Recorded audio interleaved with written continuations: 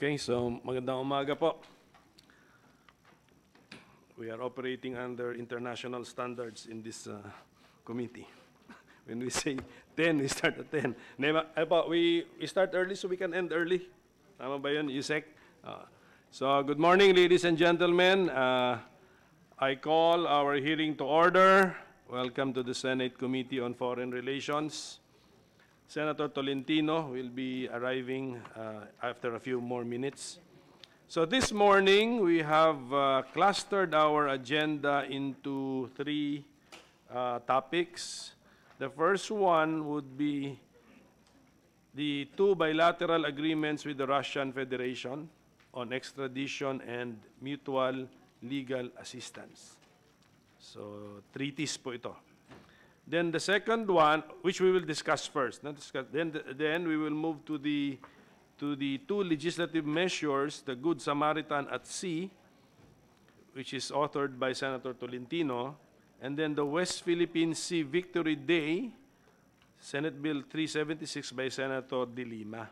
Okay, I will solicit your inputs and your opinions.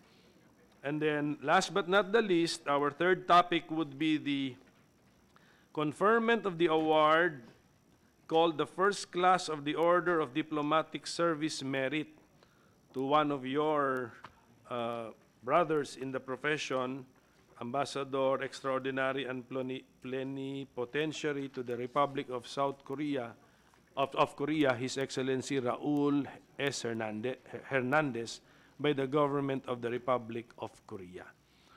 So that's how our meeting will flow. So let us start now with, before that, may I ask the Committee Secretary, Ms. Sue Candao, to acknowledge our resource persons so that the records will reflect their attendance and their being on time. Ano, ganda. Sige. Thank you, Your Honor, Mr. Chairperson.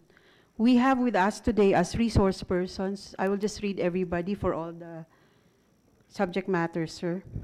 We have for the Department of Foreign Affairs, we have USEC Undersecretary Enrique Manalo. Good morning, sir. Assistant Secretary Generoso Calonghe. Good morning po. Assistant Secretary Maynardo Monte Alegre. Good morning, sir. Director Johan M. Andal, Ms. Susan Phoebe Sabado. We have also Acting Assistant Secretary Igor Bailen. Good morning, sir. And Assistant Secretary Amelita Aquino for the DFA. And we have, sir, from the Department of Justice, we have Senior State Counsel Freti Ganchoon.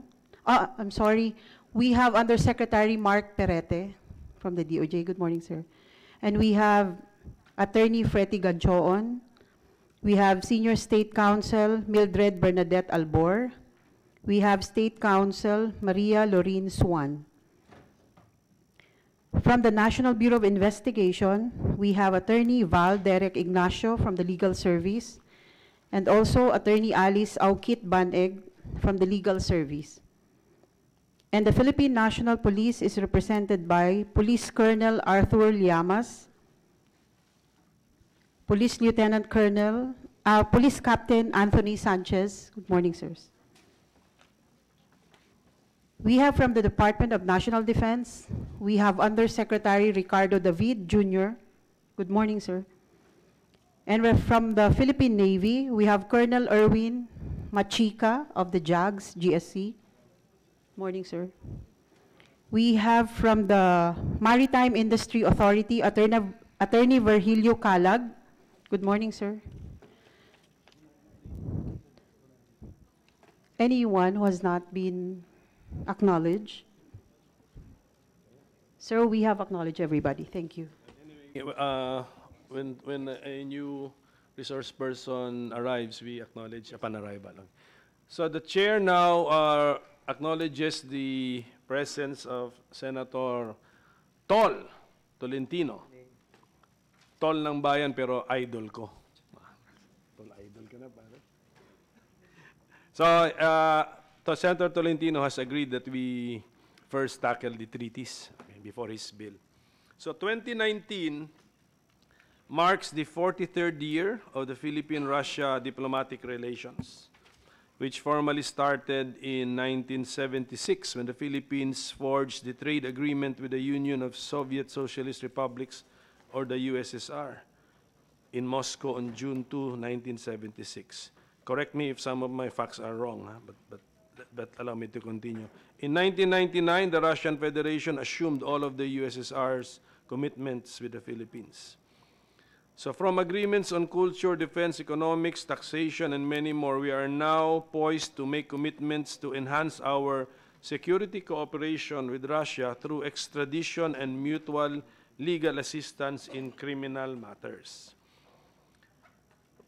When approved, this Philippine-Russia extradition treaty will be the 14th such agreement of the Republic of the Philippines with other countries. And we have already extradition treaties with Indonesia, Thailand, Federated States of Micronesia, Canada, Australia, South Korea, United States of America, Hong Kong, Switzerland, Spain, India, China, UK, including Northern Ireland.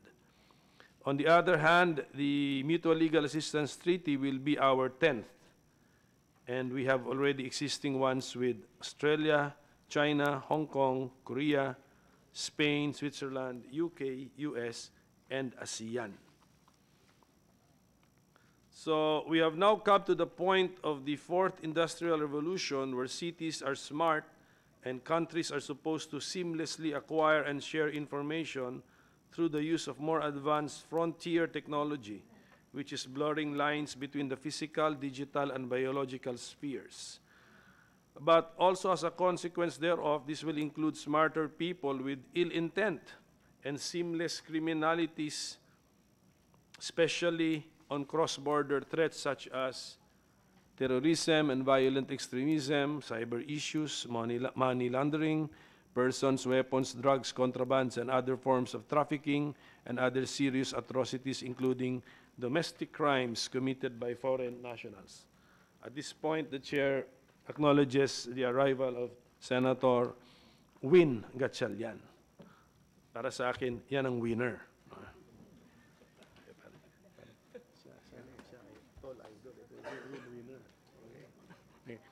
Thus, these treaties are crucial in the global campaign to address current security challenges, to prosecute and suppress crimes, since it will now provide a platform for a much more effective means of obtaining evidence and to facilitate the return of fugitives or wanted persons from one jurisdiction to another.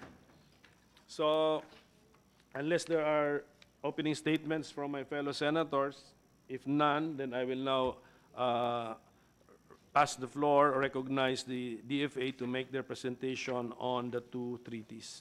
Okay, Natol? Okay, Yusek Manalo, please. Thank you very much. Senator Aquilino Pimentel, the third chairperson of the Senate Committee on Foreign Relations, Senator Francis Tolentino, vice chairman of the committee, Senator Gatchalian, good morning.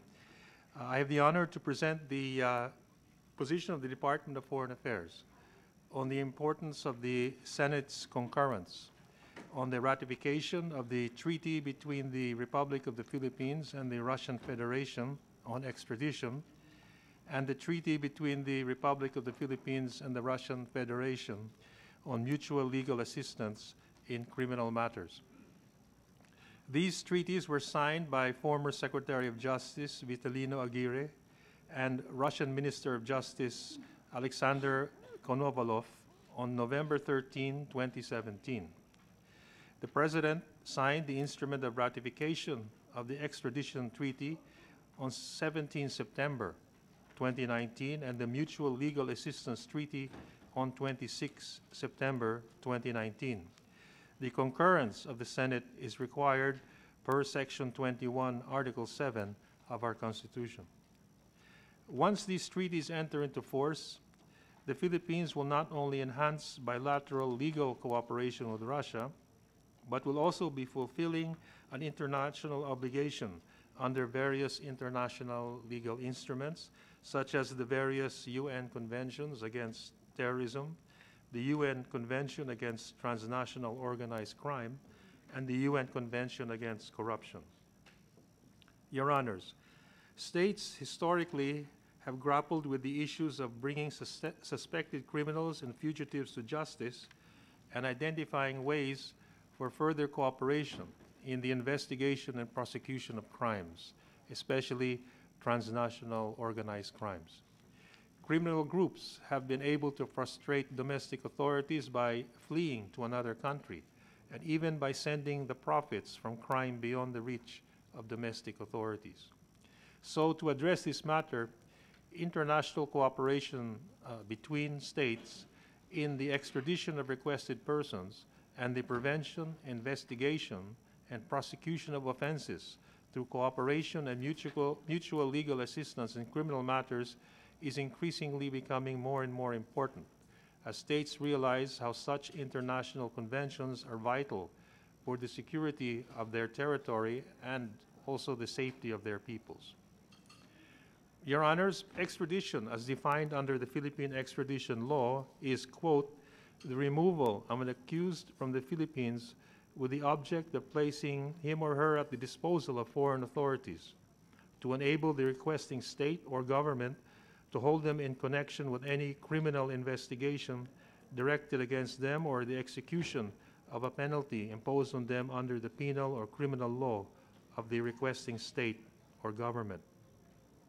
Under the Philippine extradition law, the extradition of a person found within the country's territory is possible only if the Philippines has an extradition treaty with the other state. With respect to the Philippines, as the requesting state, the extradition is governed by the provisions of the applicable treaty or convention entered into by the country. As the Honorable Chairman mentioned, the Philippines has extradition treaties now with 13 countries: Australia, Canada, China, Hong Kong, semi-autonomous region, India, Indonesia, Republic of Korea, Micronesia, Spain, Switzerland, Thailand, the United Kingdom, and the United States. The extradition treaty with Russia has substantially the same standard provisions found in the similar treaties of the Philippines with the countries I just mentioned.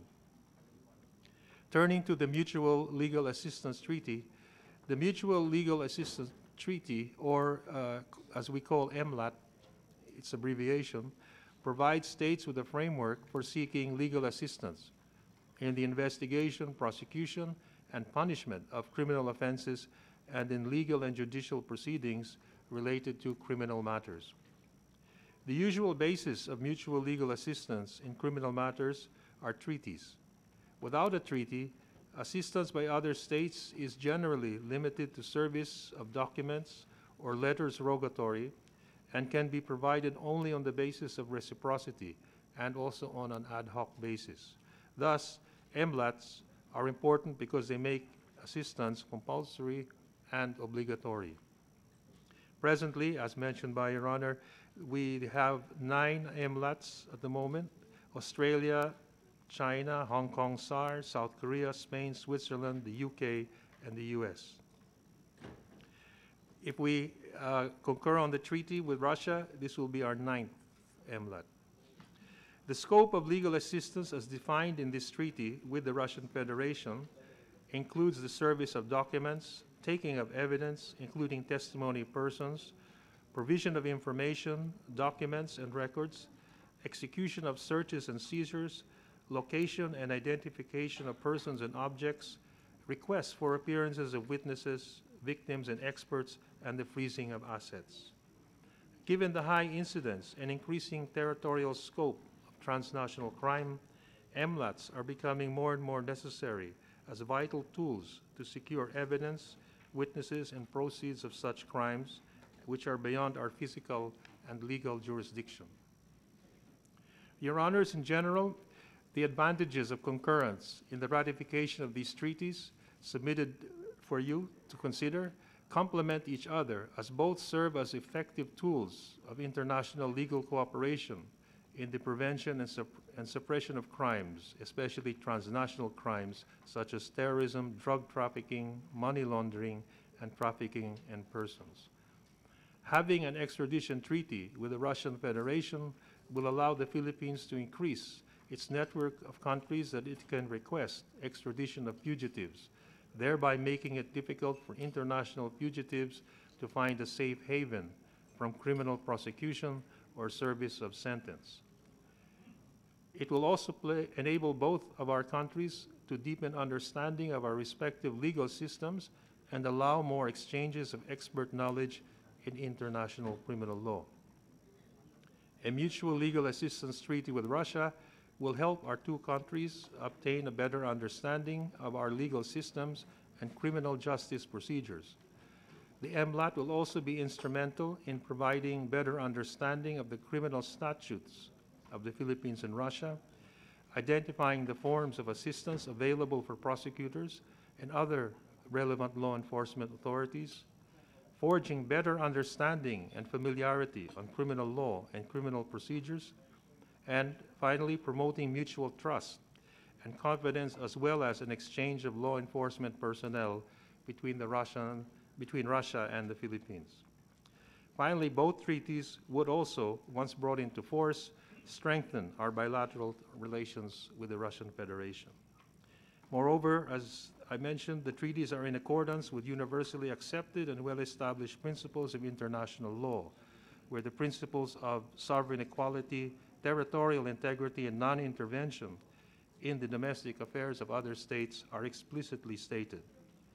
Russia has also notified the Philippines that both treaties have been ratified by Moscow last August 2018.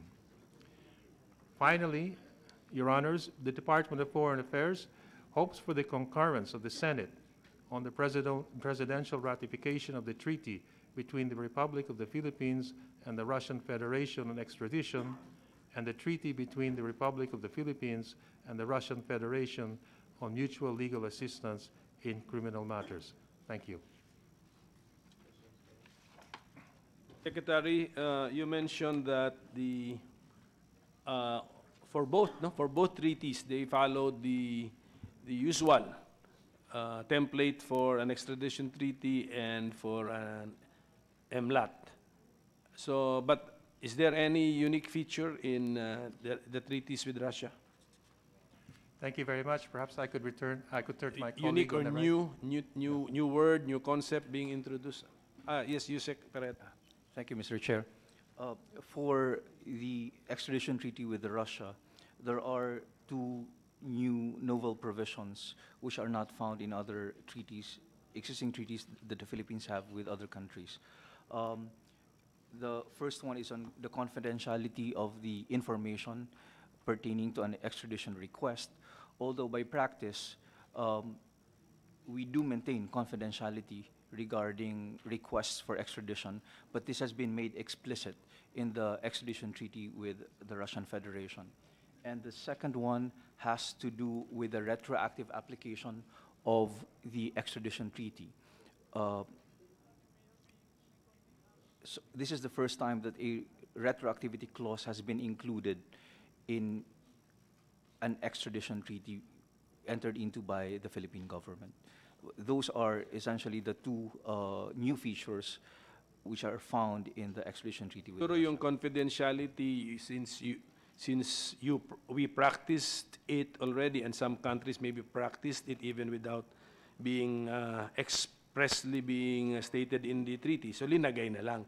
But can you tell us more about what this is retroactive application? Ibig sabihin nun, if the treaty is effective on a certain date, we will treat it as effective even before that date? Is that the meaning of the retroactive?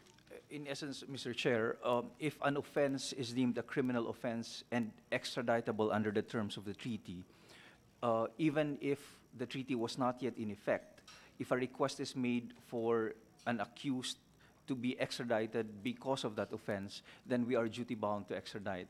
Although we have already found a jurisprudence to the effect that where the Supreme Court said that such a retroactive application is not repugnant to the ex post facto provisions of our laws, because precisely the court characterized an extradition agreement not as a substantive criminal law or as a procedural criminal law, but simply an agreement for the purpose of handing over custody over certain criminals to another jurisdiction. But at the very least, during the date of actual extradition, the treaty must have been in effect. Diba? Yes. Yun yung Yes, Your that's Honor. at the very least. Right? So even though the crime for which the person is being requested for extradition, when it happened, that no extradition treaty was yet in place between Russia and the Philippines. Ganun yun. Di ganun yun, ha? Yun yung meaning nun, right? Yes, Mr. Chair. Okay ba? Ikaw, si Senator Tolentino. Provide us a copy of that citation. When was that rendered by the Supreme Court? And to your recollection, perhaps NBI, ilan ba ang pwedeng i-extradite coming from Russia, requested by the Philippine government, and coming from the Philippines, requested by Russia, as we speak? Yes, Your Honor. First, let me address the first query relating to the citation of the case. The case relied upon by the Department of Justice in eventually accepting this retroactivity clause was the decision of the Supreme Court in Wright versus Court of Appeals, GR number 113213, decided on 15 August of 1994. But as to the cases of possible extradition requests by the Philippines to Russia and vice versa, may we... That must refer to an American case, right? Your Honor, this is an extradition treaty entered into by the Philippines and Australia. It's a Philippine Supreme Court decision. Yes, Your Honor. Okay. Yan important. I understand you have a presentation pala. You sec? Sige. It's quite lengthy, Your Honor, but, but- so So find a way to shorten your presentation. yes, Okay, sige. yes, Mr. Chair. Can he be allowed to answer my second question? Ano ba yung second Yes. question? Sa figures? May we be given time, Your Honor, to provide just statistics on requests or even possible requests which may be made by Russia as well as the Philippines to the Russian side? So it would mean that there are several Russians now in Philippine custody, in Philippine jails, or several Filipinos in Russian jails. Well, as naman to... wala. Meron ho, Your Honor. In fact, about 2 weeks ago, the Embassy of Russia has met with the Department of Justice requesting for updates regarding cases involving Russian nationals.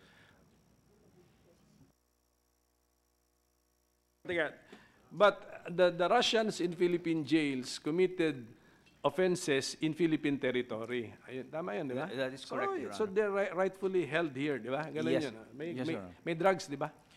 Meron ho. Meron. Yan, meron din yung violation ng environmental laws natin. Tapos yung Filipinos naman held in Russian jails must have committed violations of Russian law in Russian territory. Yes, Your Honor. Ano ba, mga killing ba, murder, ganun?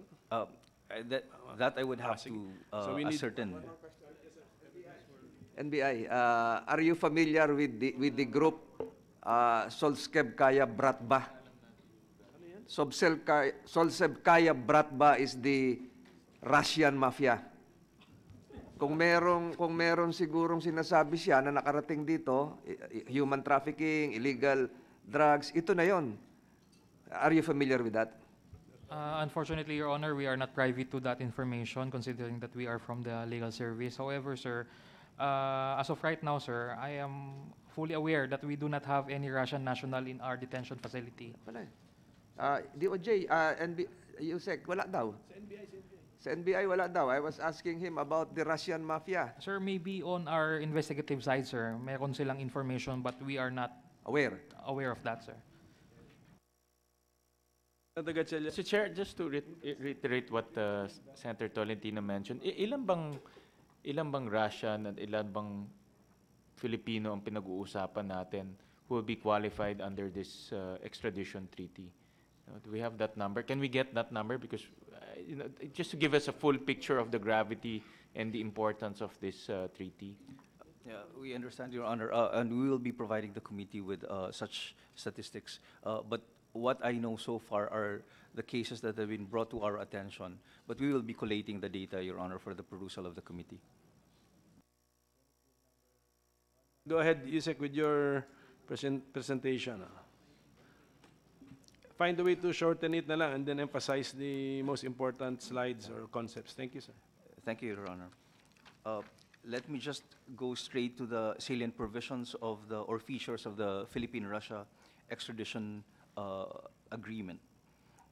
First, the treaty consists of 18 articles and obliges both countries to extradite to each other pursuant to the provisions of the treaty persons whom the authorities in the requesting state have charged with or convicted of an extraditable offense. As to the extraditable offenses, the treaty adopts a non-list dual criminality approach, which requires that both countries must deem the offense as a crime before an extradition request may be appreciated. There is also a requirement that if a person sought has already been convicted and is wanted for enforcement of a sentence of imprisonment or other forms of deprivation of liberty, extradition shall be granted if at the time of the request a period of at least 6 months of imprisonment or other forms of deprivation of liberty remains to be served. In cases where the extradition request relates to an offense which is punishable by death and the requested state does not impose the death penalty, then a provision is inserted which requires that the requesting state must give assurances that the requested state considers sufficient, that if the death penalty is imposed by the courts of the requesting state, that shall not be carried out. There is also a requirement on trial in absentia, and essentially the treaty recognizes trial in absentia, but requires that due process considerations be sufficiently complied with. Earlier, Mr. Chair, we discussed the confidentiality clause found in the treaty. So let me now move to the mandatory grounds for refusal. Under the treaty, there are a number of grounds, mandatory grounds for refusal of an extradition request, and these are as follows. First, the request involves a political or military offense. Second, the person sought to be extradited was previously tried and convicted or acquitted for the same offense for which extradition is requested.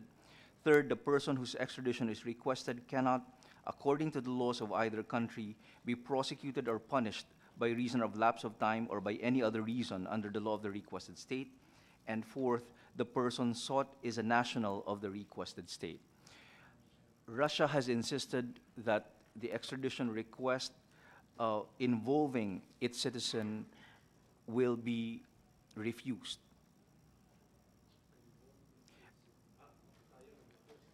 So, because of that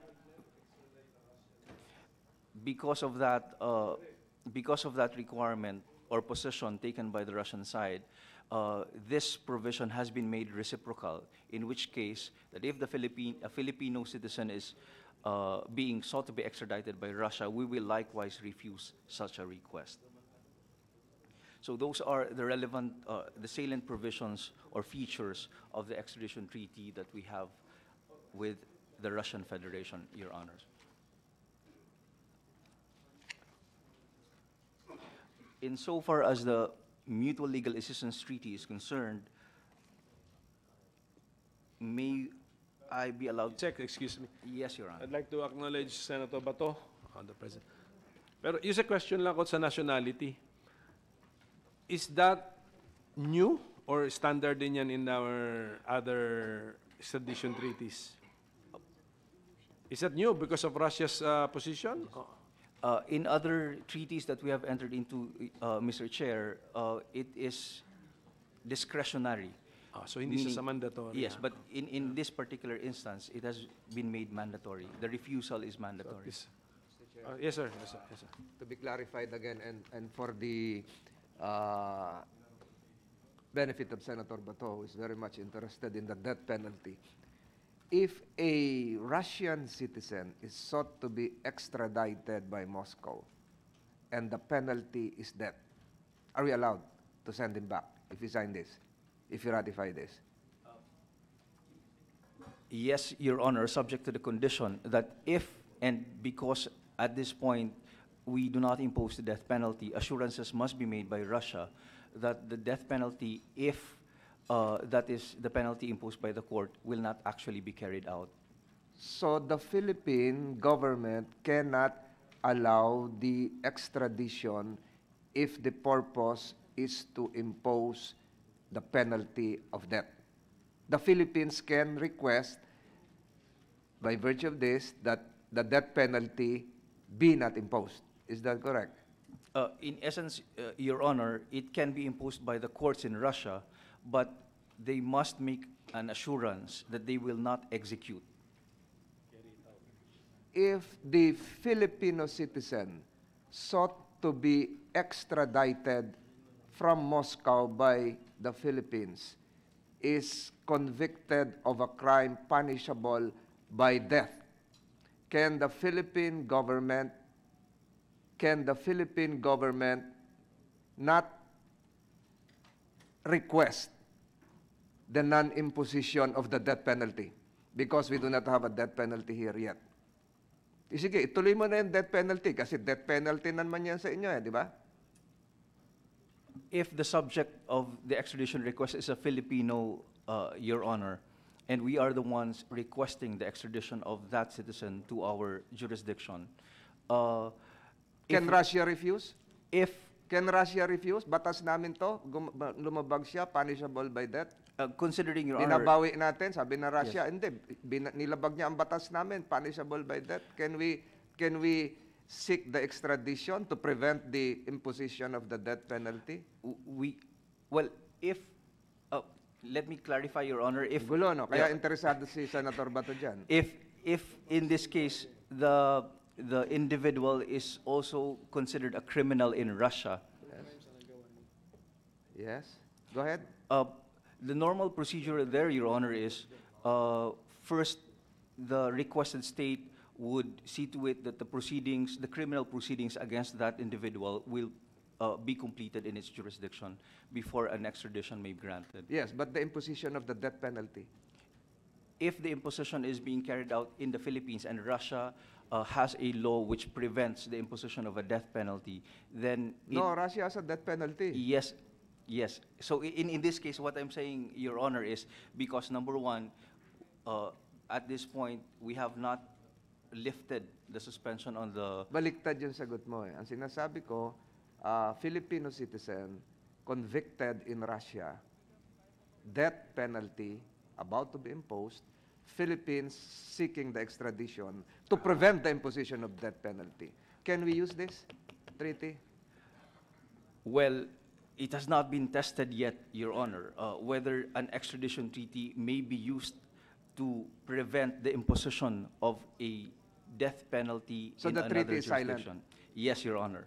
Although there is a somewhat similar case, which is, Malaysia, OFW, Indonesia. yes, Your Honor, which because of its possible legal repercussions, we might not be in a position So sa to palagay discuss. siguro ng DFA, mas maganda may death penalty na rin sa Pilipinas para mas maganda yung reciprocity, di ba? Yes or no? I would defer to the Department of Foreign Affairs. Your Honor. Narinig of mo, Foreign Affairs. Yusek Manalo, narinig mo yung question ni... So that the Tol. DFA is now for death penalty to have a more smooth reciprocal relationship insofar as the implementation of this treaty is concerned. Di ba? Para wala nang problema. Pareho na tayo may death penalty. So si DFA payag sa death penalty. Is that correct?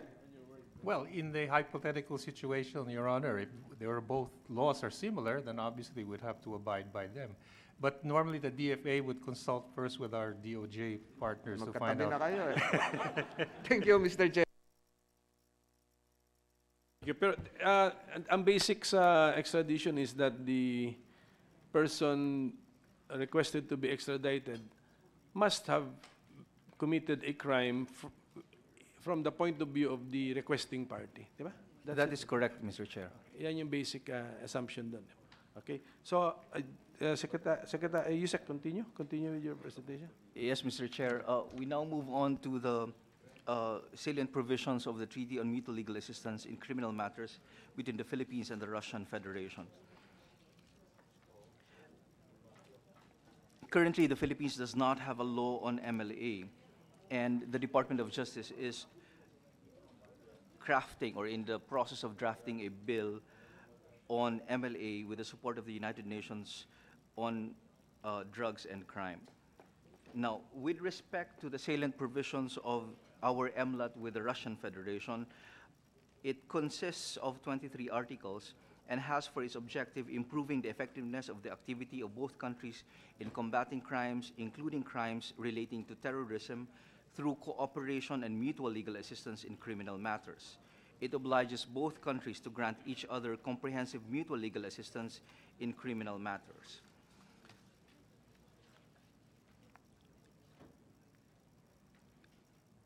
One of the salient provisions of the MLAT with Russia has to do with dual criminality. The Philippine proposal was for the parties to be able to provide assistance under the treaty even in the absence of dual criminality. The Russian side explained that their law requires dual criminality for requests for assistance in criminal matters. But after an exhaustive discussion on this matter, a compromise was reached where we made it possible to make requests for legal assistance even in the absence of the dual criminality principle. The other provision, important provision in this treaty has to do with the return in its entirety of assets illegally acquired from the requesting state. So if a requesting state requests that assets illegally acquired and transferred to Russia in this particular case be returned, and then there is a mechanism by which such return will be made. Also, whenever law enforcers and other agents assist us in our criminal investigation and prosecution, both parties are required to provide safe conduct passes for these agents. The costs of executing the requests, the ordinary costs are assumed by the requested state, but extraordinary costs will be assumed by the requesting party. There are likewise provisions for refusal of a request for assistance, such as when the execution of the request for assistance would impair the sovereignty, security, public order, or other essential interests of the requested state, when the execution of the request is contrary to the law of the requested state or does not comply with the provisions of the treaty, when the request relates to an offense which the person accused of criminal offense in the requesting state was convicted or acquitted in the requested state in connection with the same offense, when the request relates to a crime under a military law that is not a crime under general criminal law, when the requested state has substantial reasons to believe that the request was submitted in order to investigate, prosecute, or punish a person on account of the person's race, gender, faith, citizenship, ethnic origin, political activity or conviction, affiliation with certain social groups, or that the position of that person may be prejudiced because of any of these reasons. So these, in essence, Your Honors, Mr. Chair, are the salient provisions of our mutual legal assistance with the Russian Federation.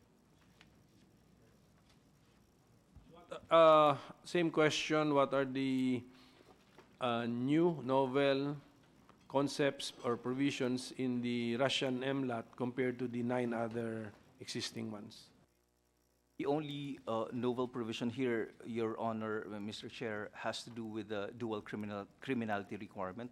This has been dispensed with in this case, meaning that even if a request is anchored on an offense which is not criminalized in Russia, then they will still consider such a request.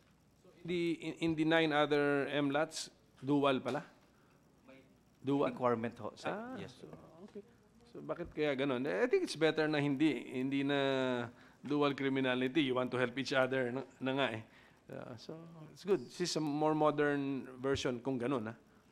Except in our agreement with the United States, Your Honor, all the rest United States, no dual, ano din? No required, requirement. required, Your Honor. Sa United, ulit, mali na kasi baliktad na, oh. Kasi, ang question ko muna, what is new with the Yes. PH, Russia, MLAT? Sabi mo, no more. Yes. No more. You have Yes, released us from the dual criminality requirement. Samantalang sa Siam, required Yes, yun, required, yes. except, The U.S. so, US is like Russia. Yes, Okay. I stand corrected. Ganun na, Mr. US is Chair. like Russia. So, tama yun. We should treat Russia like US. Yes, Senator Tol. Senator Bato will not ask this. If a Filipino citizen convicted here is shipped to Russia for possible death penalty imposition, can it be possible with this treaty? Kasi wala pa tayong death penalty. Yung ibang drug lords natin, padala natin sa Russia, doon na lang natin pa-convict, pa-death penalty. Gas chamber. This has to do with the extradition, Your Honor. If an extradition request is made for a Filipino to be extradited to Russia. However, Your Honor, He was a member of the Bratva Russian mafia. however, Your Honor, So there is a link to the Russian penal system. Can he be executed in Russia? in our extradition treaty, Your Honor, with Russia, there is a clause on citizenship, which means that we may refuse a request for extradition if it involves a Filipino citizen. That is because they were the ones who insisted on We that. may refuse, Yes, Your Honor. but we can send. Theoretically, Your Honor, we can, but pragmatic considerations may far Kasi baka outweigh. sabihin ni General Bato, yung hindi natin ma-execute, padala na natin doon. Di ba? Pwede yun, ano? Just a hypothetical question, Mr. Chair. Okay, sige. Yung ano ba, yung national, hindi ba mandatory? Mandatory refusal? Or discretionary? Nasa shall o nasa may? Anyway, nasa document naman siya. Anyway. Okay, basta ganun, di ba? Basta Yes. the treaty is structured na merong you may refuse the extradition request and then you shall refuse the extradition request. Yes, Mr. Chair. Okay. Although let us say who decides to grant the extradition request? DOJ secretary? No, Your Honor, under our existing law and procedure, it is the courts which will finally decide whether an extradition request will be granted or Ayun not. na nga, finally decide. But who brings the case to court? The subject person or the DOJ? It is the Department of Justice, Your Honor. So talagang hindi. So that means the DOJ desires to grant but needs court approval for the granting so that the person can oppose kung gusto niya. Yes, Your Honor. So doon na papasok yung sasabihin kasi nung tao, I fall under the shall not category. Ganun, ano? That is correct, Mr. Chair. Naintindihan ko na. Court pala talaga. Oh, shall nga. Mukhang shall. Court.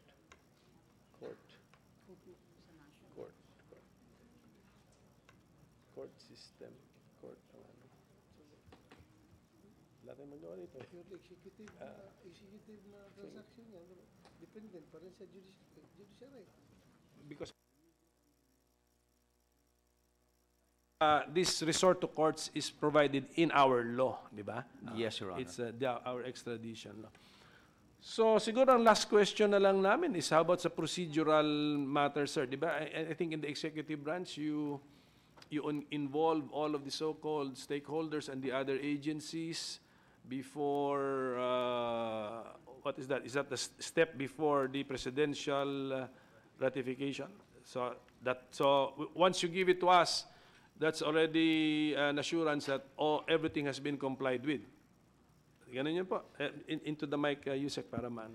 Yes, Your Honor. Once the President ratifies, that means all the staff work, all the consultations have already been concluded, and then the negotiations. So the final step is the Senate concurrence.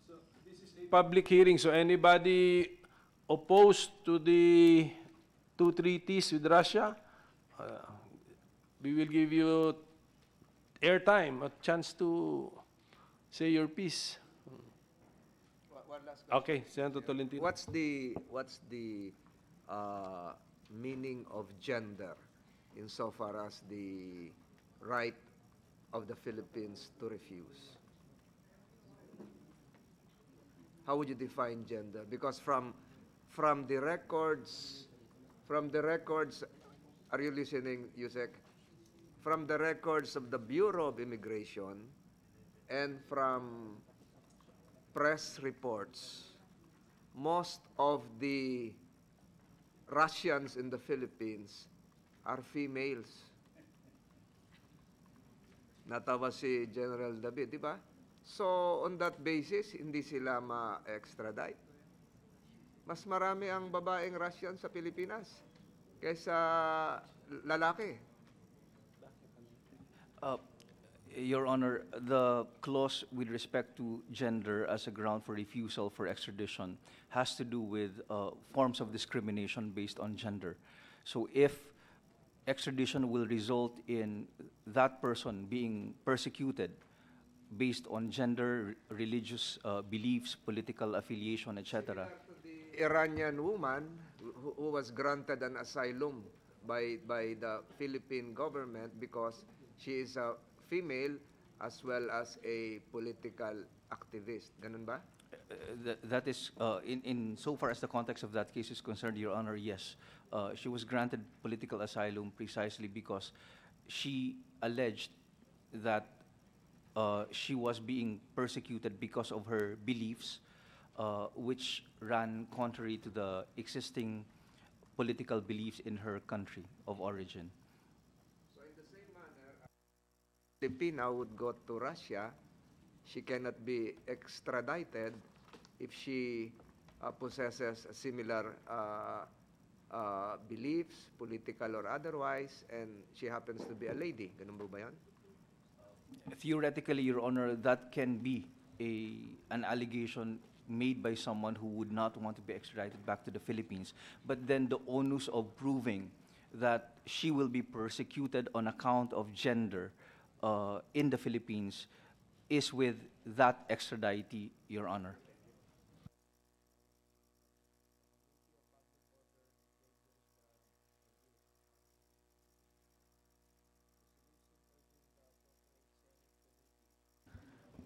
May I know, for my education, who granted that Iranian woman so-called political asylum? And what is that? Is that a document? Yes, you say. Yes, Mr. Chair. The Department of Justice is also the authority in the grant of asylum. The Philippines is a party to the Convention on Refugee and Stateless Persons, and there is a unit created pursuant to our obligations under that convention. In the Department of Justice, it's called the Refugee and Stateless Persons Protection Unit, which evaluates applications for refugee status and political asylum. And it is that unit which recommended the grant and eventually granted asylum to the Iranian national. Is it a collegial body or one person? Who decided? The procedure, Your Honor, would essentially be an application is received, sometimes usually submitted to us by the UN Committee on Human Rights, and an investigator lawyer is tasked to go over the documents and interview not only the applicant but all other interested persons in relation to the application.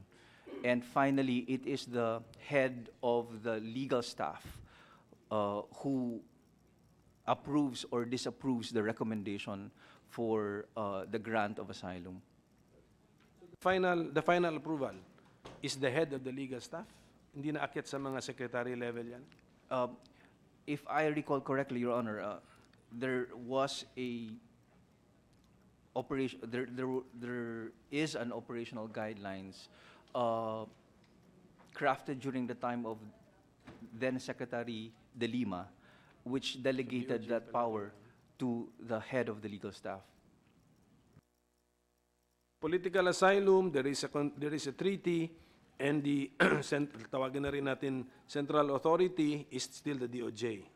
So mahanapin na lang namin yung detalye dyan. Yes, Mr. If you Chair. want to understand the city. Yes, Senator De La Rosa. Thank you, Mr. Chair. Magkuhan ako ng isang situation. Kung paano bang basis niyo dyan pag pabor or pag deny sa extradition ng isang Russian national. Halimbawa, isang organized crime group ng Russia engaged in cyber crimes. Dito sila nahuli sa Pilipinas. And they are victimizing Filipinos and Russians. So, ang kanilang complainant, mayroong Pilipino, mayroong Russian. Now, pumasok ngayon yung Russian government, nag-request for extradition nitong mga Russian sindikato para harapin nila yung kaso nila doon sa Russia. Dito sa atin, meron din tayong complainant. So, kung i-grant natin itong extradition nila, pabalik sa kanilang lugar sa Russia, magalit yung ating mga Filipino complainants dahil victimize sila nitong grupo na ito. So, anong consideration natin dyan? How are we going to arrive at the right decision? Kung paano? Thank you, Your Honor. Oh. Thank you, Your Honor. The normal procedure, and this is also reflected in our agreement with the Russian Federation on extradition, is that we will first complete our proceedings here in the Philippines with respect to violations of our Philippine laws before an extradition request may be effected. So there is a position, there is actually a provision on postponed or temporary surrender pending the completion of those proceedings in the requested state. Oh, pero kaya nga, sabi niyo, it all depends pa rin sa korte na may hawak ng kaso, siguro. Dahil, per my experience noon, may nahuli kami yung mga Chinese na, at saka Hong Kong nationals na engage sa cybercrime. Tapos, kakapile pa lang namin, kaka-inquest pa lang namin sa kaso sa korte. So, hindi pa tumatakbo yung kaso talaga. But, gumawa ng representation yung Hong Kong government na doon sa korte, nagmanifest sila na talagang kung pwede, paboran yung kanilang request for extradition. So, pumayag yung korte kahit hindi pa natapos yung kaso dito. Well, ang kinaso lang naman namin sa kanila is yung violation of RA 6, basta yung access device law, para sa anong RA ba yun? Basta, so, pero meron pa rin silang kaso dito. Pero pinaburan ng korte. So, magdidepende pa rin sila sa korte kapag pumayag. In that instance, Your Honor, I think there are certain policy considerations being weighed by the courts in deciding whether to grant temporarily the transfer of certain individuals. Temporary. Hindi na mabalik yan pag pinadala mo yan doon. Hindi na makabalik. Kaya hindi yan temporary. Diretso na talaga yan. On the part of the Department of Justice, Your Honor, we do make certain conditions that if ever there is such a request and there is urgency for a hearing to be conducted outside of the jurisdiction of the Philippines, then there is that duty to return when we require the presence of that criminal or accused for the purpose of commencing or continuing with the criminal proceedings in the Philippines. In this case, dito sa ating treaty na ito, kasama yan, yung provision na yan. Yes, Your Honor. There is such a provision on the postponement or temporary surrender of Okay. fugitives. Thank you. Turuin ko lang, yung temporary transfer of a person in the custody of the Philippine government to the requesting state, is that in the extradition treaty or in the MLAT treaty? It's in the extradition treaty, Your It's in Honor. the extradition treaty, Yes, yeah? Your Honor.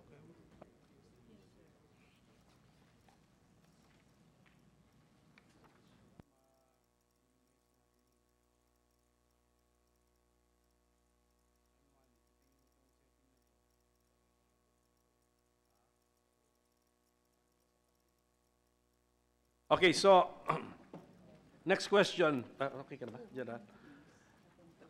In our experience with our existing extradition treaties, anong pinaka-extraordinary, anything we need to know?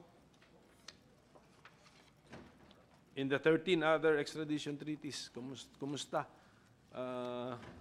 Do we have problems implementing them? Have we refused more than what we have granted? Mga ganon. Can you give us some information? Actually, Your Honor, the unit in charge of international legal cooperation at the Department of Justice is a somewhat an ad hoc unit, and it's a small, really small complement. But we do receive so many requests for mutual legal assistance as well as extradition requests. And so one of the proposals now is really to strengthen the international legal cooperation arm of the Department of Justice. But just the same, Your Honor, there has been a number of cases of extradition. In fact, we do note from 2006 to this year around 7 successful extradition cases, including the case of Charlie Atong Ang, among others, Your Honor. And insofar as MLA cases, we do have a number as well, and the most prominent of this has to do with the case of Mary Jane Veloso, Your Honor. So Mary Jane, tayo ang requesting party? Yes, Your Honor. We requested for legal assistance. Legal assistance yun, For- ano? Kasi yes. she's not Yes. wanted here. For the purpose of obtaining her testimony. In a case we have filed Yes, here. Your Honor. And that has been the basis for the suspension of the penalty imposed upon her in the requested state, Your Honor. Senator Bato? Yeah, Mr. Chair, thank you. Yung tinanong mo kanina, I just would like to, may sagot din ako doon. Alam mo, may malaki tayong problema dyan eh, yung nahuli natin dito ng mga Hong Kong nationals.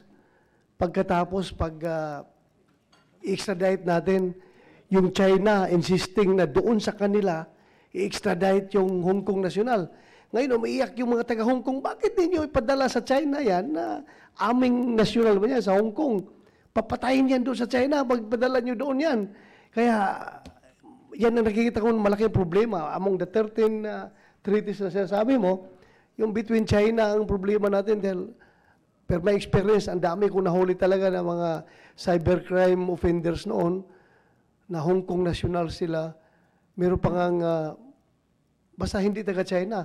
Pero, binibictimize nila mga Chinese national.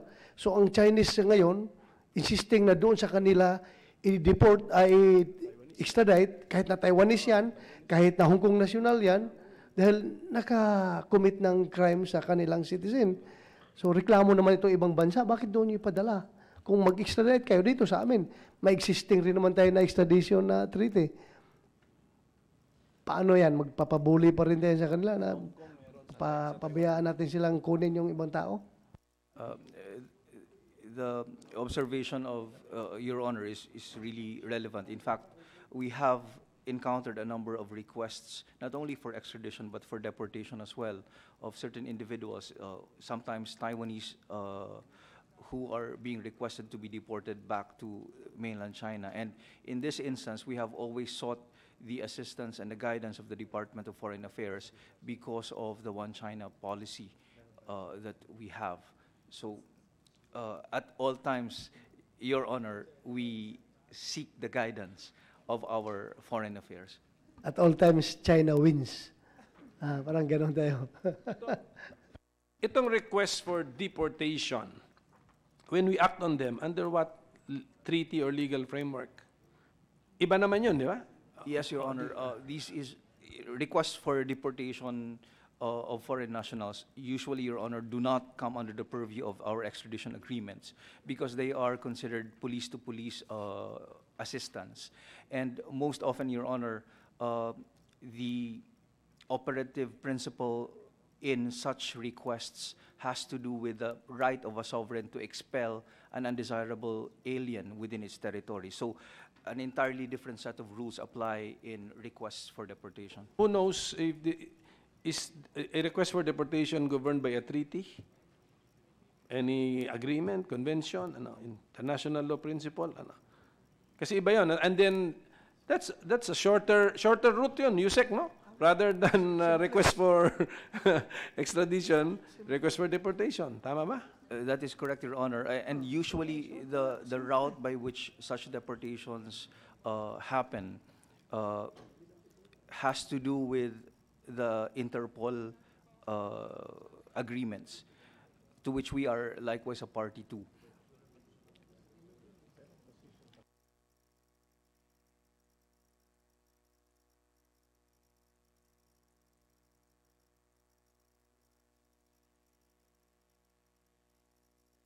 So okay lang pala sabihin namin, usap lang tayo, pulis sa pulis.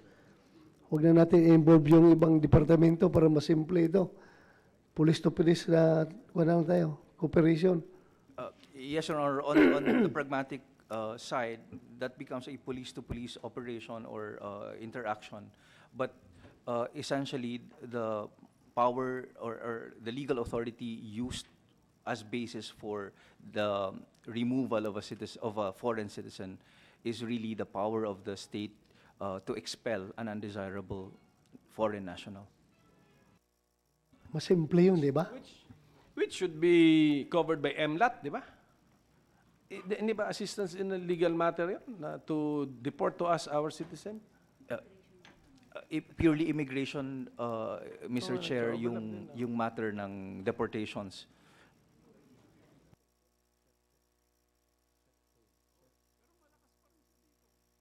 Okay, so but the legal rules are clear. Hindi tayo nagkakalito-lituan dyan. Wala. Okay? As far as implementation is concerned. Okay, so ito lang, you mentioned Atong Ang having been extradited. Is he Filipino? If the answer is yes, did we extradite our national? And why?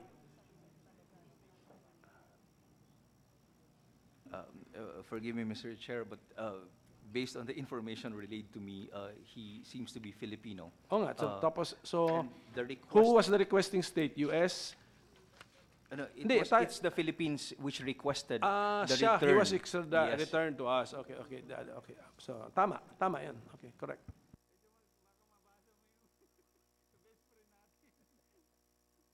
Tolentino.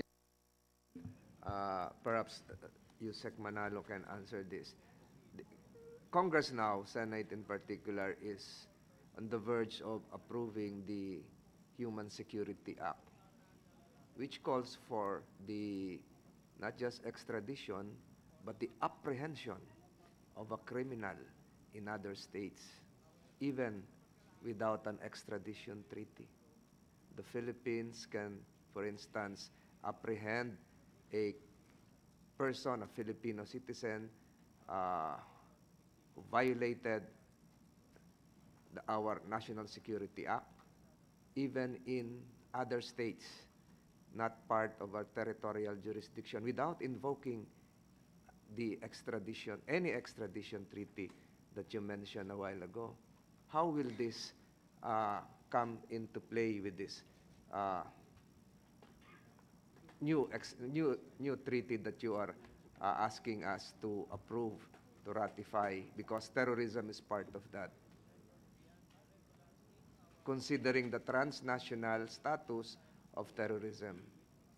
That's part of the law, and I think you were part of the committee hearings before. Thank you, Your Honor. Well, I think I don't have the exact provisions before me, but probably one issue we would have to contend with, of course, is the sovereignty of the other state, whether we can actually apprehend someone without at least prior consultation with the state. So, I mean, if we do intend, at the very least, we would have to inform the state that we intend to apprehend this particular citizen. And if there's a problem, then I think our legal people would have to find a way of doing it. But I think it would be difficult just to go there without at least coordinating with the state concerned. Now, they can apprehend, they have the resources, they can apprehend violators even in other jurisdictions. They've done that several times. So that's part of the Human Security Act amendment that is now up for third reading in the Senate. So tinatanong ko lang kasi how will this play with the, kasi iniisa-isa pa natin, yung pala, pwede naman pala kahit saan. Kasi nandito, terrorism. Di ba? Just a question, Mr. Chair. Thank you for that question. So that we will take a closer look at that Human Security Act. Okay. So, okay, shall we move on? Okay, na tayo. Okay, so since I'd like to acknowledge first Attorney Enrico Foss, Office of the Undersecretary for Migrant Workers Affairs of the DFA. He has been here earlier, a lot earlier. Captain Fedelin A. Santos of the Philippine Coast Guard. Sino ba? Is also acknowledged. Okay. PCG, Coast Guard? Yes. Okay.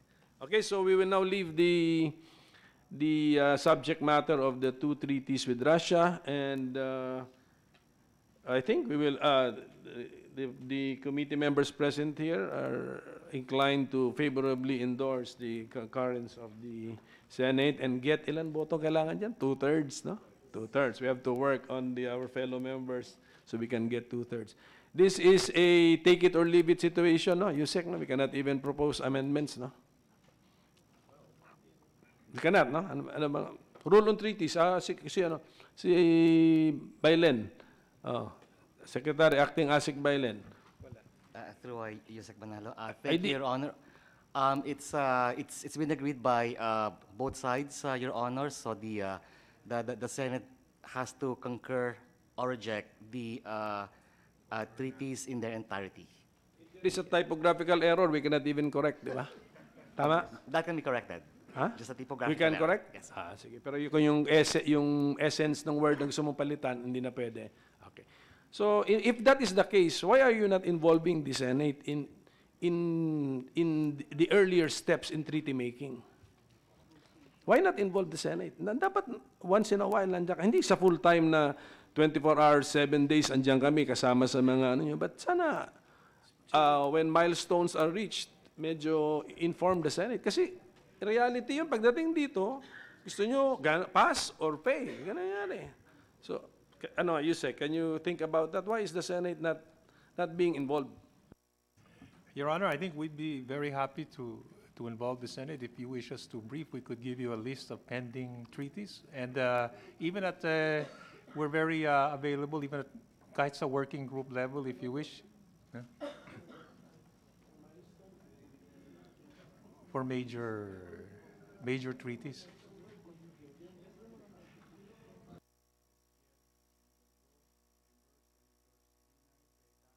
Senator Tolentino?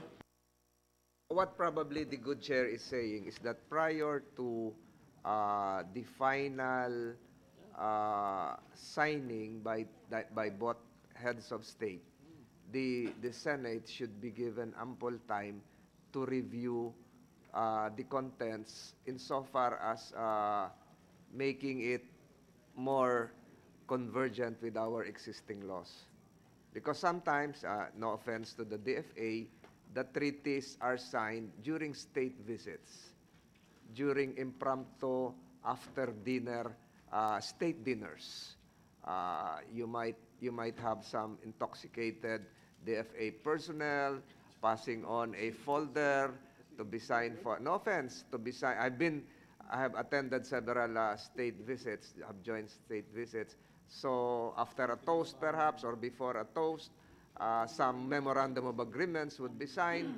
So what the good chairman is saying is that the Senate, as part of the treaty-making power of the state, should be involved even in the preliminary stage. Just furnish the committee, ito yung gagawin. We will not be intrusive into the substantial matters, but perhaps the good chair would want to make it sure that the treaties to be signed, which will be ratified, concurred by the Senate, are in line with existing legislation. siguro yun po yung gusto ni Senator Pimentel kasi very forward-looking si Senator Pimentel. Ayaw niya siguro magkaroon ng conflict, lalong-lalo na ito, yung death penalty rito nakalagay, si Senator Bato talagang gusto niya magka-death penalty na. So, in the future, siguro ganun yung mas mainam. It need not be a formal line of communication, perhaps just through the Senate Committee on Foreign Relations, siguro pwedeng iabot. Alam naman natin kung kailan yung schedule ng state visit or invite the good chairman of the Senate Foreign Relations Committee to be part of the delegation para alam niya. Just a Thank you, Senator Tolentino. I agree with everything he said except the intoxicated part. Not because I have not seen our DFA personnel drink, but malakas sila uminom eh. They never get intoxicated. Joke lang yan, joke. Okay. Anyway, Yusek, ganun lang siguro yon that siguro in the may stages naman na dinadaanan yan before a treaty is even finalized. There are stages, negotiations. So, if we can come up with a mechanism where the committee and the members are always informed, so just in case we have an idea na to suggest to our negotiators a word change or a concept to be introduced, we can relay it while we still can. Pwede po ba yun, Yusek Manalo? Yes, Your Honor, definitely. I'll work out with your. Okay, and then your we look forward a mechanism. to a briefing or a listing of the pending conventions and treaties currently being negotiated. Especially the major ones. Yeah, the major ones. Okay. Thank you, sir. Okay. So we will now leave the matter of the two treaties, and we will continue with our agenda. Yes. Tapos na ba si NBI? Bakit na NBI? Why was NBI? NBI, wala ba kayong any inputs on the treaties pala? Actually, Your Honor, we support the signing and the confirmation of the treaties. However, we request the inclusion of the certain assurances, particularly on the issue of the MLAT, especially considering that this may be used by law enforcement as a investigative tool. Your Honor, we have borne witness to a case several years ago wherein we requested for the information on a certain individual, a Filipino individual, whom we believed has ties, terroristic ties, in a cell in the United Kingdom. However, sir, despite our request, the same was not granted, nor were we informed of the outcome of such a request, Your Honor. So considering that it could have been used for the prosecution of that individual, we request that in instances of MLAT, for example, in cases of law enforcement, we be given at least procedures on how to proceed, considering that, Your Honor, this is really important with respect to international and transnational crimes. Thank you, Your Honor. So, para maintindihan ko lang, Attorney Ignacio, in that incident, you were using the MLAT with UK. Yun ba yun? Tapos UK did not respond or did not even acknowledge our request? Ano Actually, Your Honor, we coursed our request to the Department of Justice. Which is the correct procedure. Yes, Your Honor. However, after that, wala na pong update. DOJ ba should course it through the DFA, given that it is a treaty? Sa MLAT.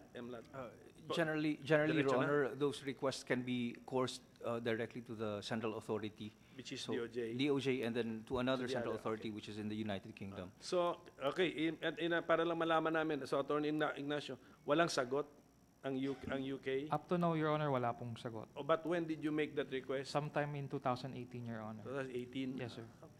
Mr. Chair, advice ko na sa NBI, pag gano'n na inisnab kayo, pag sila naman humingi ng tulong sa atin, huwag niyong tulungan. Di ba? Oo. Reciprocity of non-action to our request. Actually, Your Honor, ang ironic po doon is sa kanila nang galing yung information. When we requested updates, hindi na po sila sumagot. Okay, maybe these things take time. Kaya ko kiningi yung PETSA 2018. Meron pa? Who else came here for the 2 treaties? If you have something to say. Yusek David, you're here for the treaty? Hindi. Sa iba. Si Attorney Calag also no for the next one. About the PNP, for the treaties? Yes, Police Yes, Your Colonel Honor. Llamas. For the Philippine National Police, Your Honor, please, we fully support the ratification of this treaty because the effect of this one is that we'll be extending the long arm of the law longer because insofar as prosecution and arrest of criminals are concerned, if they're outside the jurisdiction of the Philippines and the Philippine National Police, then we cannot do anything about it. With this treaty, Your Honor, please, then we could arrest and prosecute these criminals who are formerly outside the jurisdiction of this country. That's the position of the PNP, Your Honor. Thank you. How about the Philippine Coast Guard? Captain Santos is here for the other one. Sige. Okay, so those who have finished with their business with this committee may leave us. Although I prepared lunch for you, sana, pero okay lang. Okay. Yusek, are you also done? Treaties ka lang din? Yes, Your Honor, but I think one other council will be taking care of the rest of the items in the Okay, so thank you. So we will now proceed to the second subject matter, our bills. Thank you to all of our resource persons. Saan yung ano mo? Saan yung ano mo? Ito. Okay na. With the permission of the Senator Tolentino. With the permission of the Honorable Chair and the members of this committee, and in the presence of the resource persons here, Senate Bill 209, which this representation filed last July 2, upon the opening of the 18th Congress, is meant to address the lack of legislation. Kaya nga ito yung maganda kanina na magkatugma ang Foreign Affairs, Department of Foreign Affairs at Senate, kasi napakarami nating pinasok na tratado na hindi naman self-executory. I'm referring to 2 laws. 2 conventions, Mr. Chair. The UNCLOS, under Article 98, there is a duty to render assistance, and the International Convention for the Safety of Life at Sea. Immediately after that incident, July, wherein 22 Filipino fishermen were accidentally or incidentally, intentionally hit by the Chinese vessel, there was a clamor for the Philippine government to use diplomatic channels to seek compensation. This representation, Mr. Chair, realized that there is no existing legislation. All that we have, aside from being signatories to SOLAS 1974 and other international conventions involving the International Maritime Organization, are mere soft law participation, meaning to say it cannot be implemented by a Philippine court. It would need a domestic law. That is why I filed Senate Bill 209 to address this gap. And with the passage of this bill, we will now not be at the mercy of a vacant or a gap insofar as legislation is concerned. Our fishermen will now be, or even an ordinary vessel would now be compensated in case of an accident. The best glaring example of this happened 2 days ago during the Southeast Asian Games. It was not even a vessel. A surfer of the Philippines rescued an Indonesian surfer, and he even got a commendation from President Widodo of Indonesia. Much more pa ho pag dito sa barko. We have no laws that would entitle an individual or a vessel to be saved. We have no laws that would entitle an individual or vessel to be rescued. we have no laws that would entitle an individual or vessel to be compensated. And no court will have jurisdiction. I have all the laws, the international convention signed by our country, and it would appear that if anything happens today, tomorrow, or in the near future, considering the vast coastline of the Philippines, we will be at the mercy of a hit-and-run incident, or we'll just be waiting for someone to rescue our fishermen or any seafarer for that matter. Mr. Chair, the purpose of this law is to fill up that gap, to implement the Safety of Life at Sea Convention, as well as to provide our fishing vessels some form of security, to be rescued when they are in distress at sea, to be given assistance, and for Filipino seafarers likewise to rescue and save other seafarers similarly situated, Mr. Chair. So that is the purpose of this bill, to give teeth and to provide for a domestic legislation which was asked of us when we signed the SOLAS, the Safety of Life at Sea Convention, in 1974, and which was asked of us when we signed the United Nations Convention on the Law of the Sea. So nararapat lang po para hindi na maulit, Mr. Chair, na magkaroon ng ganitong batas, meron pupuntahan yung ating mangingisda. Kung ang maging aksidente po ay Filipino vessel against a Filipino vessel, meron po tayong batas. Pag meron pong aksidente involving a Filipino vessel and a German vessel, meron tayong batas.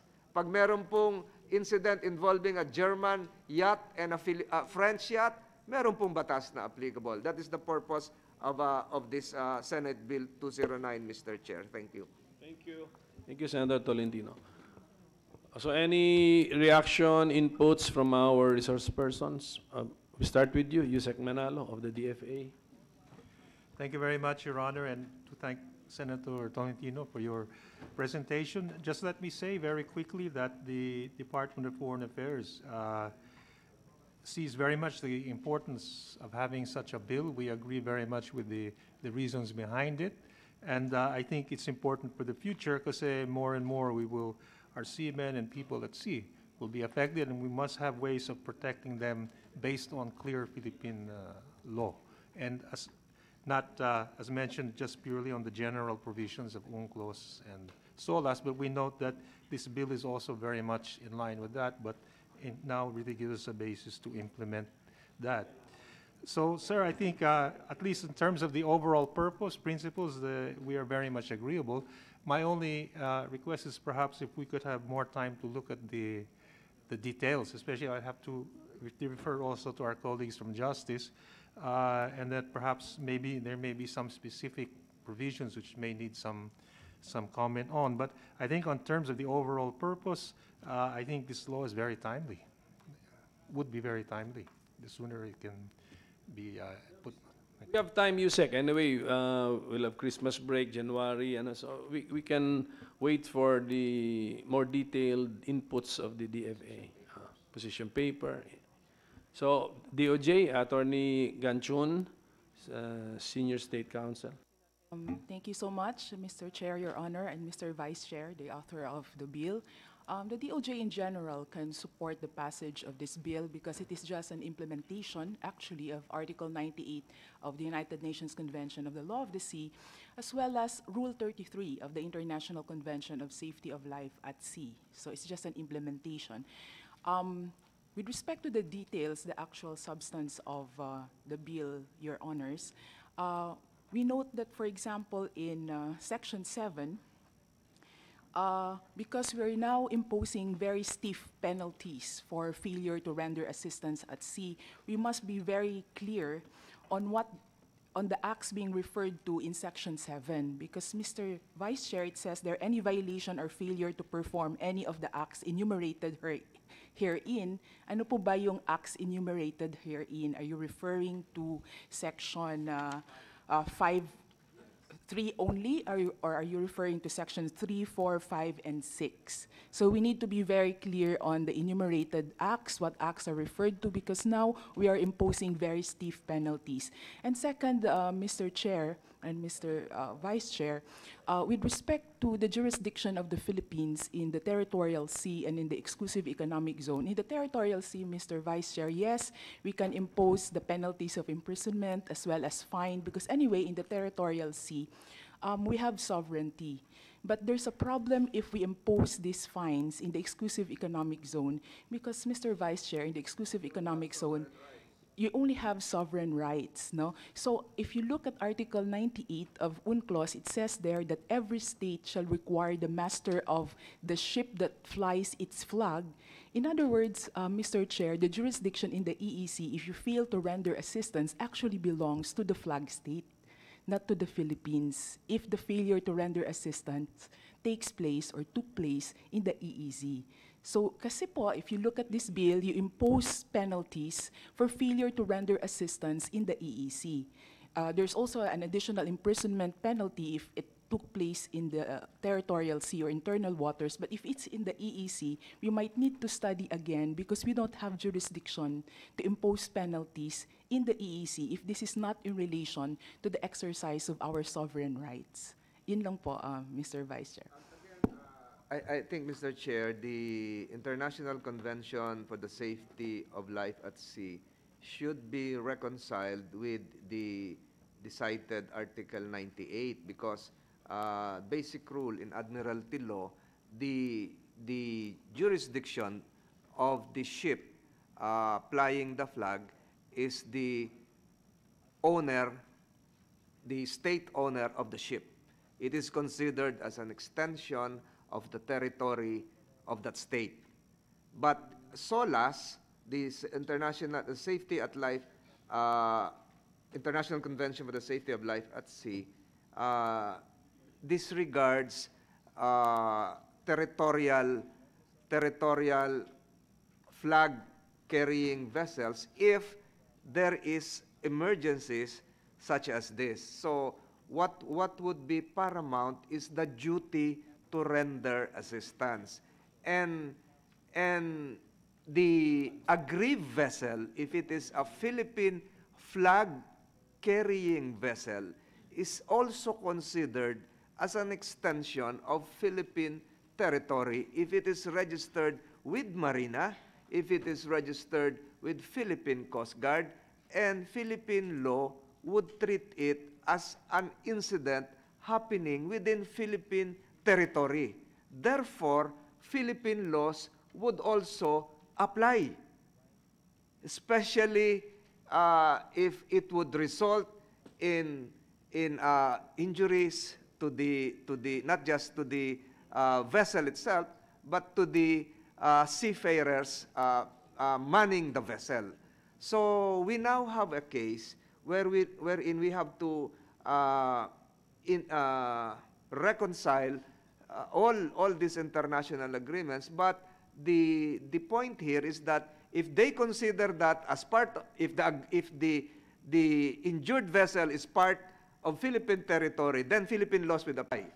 If the offensive vessel is a Chinese vessel, then they can claim that Chinese law will apply. But then again, since we have sovereign rights, it is not extending it too far because it happened in Philippine territory because of that Philippine flag-bearing vessel. So I think that I agree with the good senior state counsel, this has to be reconciled. But if we do not do this, what law will apply? What law will apply? The safeguards provided for by SOLAS is for the duty to render assistance. Tulungan kahit saan nangyari. So the issue now here is liability. Saan court magfa-file? Sabi ni senior state prosecutor, dahil exclusive economic zone, baka hindi nararapat. Tinamaan nga Philippine vessel. Kung registered yung Philippine vessel, registered ng Marina, registered Filipino fishermen. Meron namang procedure din doon ng BIFAR. So, again, to fill up this gap, ay kailangan siguro magkaroon ng batas. At ginagawa rin po yan sa ibang bansa. Meron din po mga ibang bansa na pag tayo naman ang pumunta ron, na tayo nakabangga, ay tayo ho yung makukulong, may impound yung ating mga bangka. So, to fill up the gap, I think, Mr. Chair, although I agree with it has to be studied, kailangan po siguro merong managot at meron dapat tumulong sa mga seafarers in distress.